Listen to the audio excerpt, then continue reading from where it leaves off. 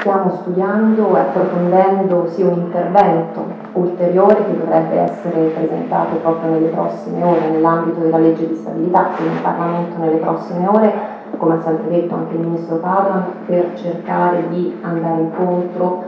a chi non è stato,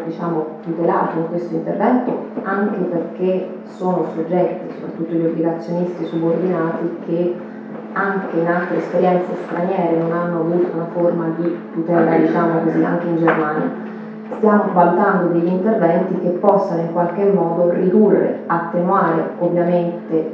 il peso della situazione che si è venuta a creare per quei soggetti, perché capiamo benissimo anche la difficoltà che stanno vivendo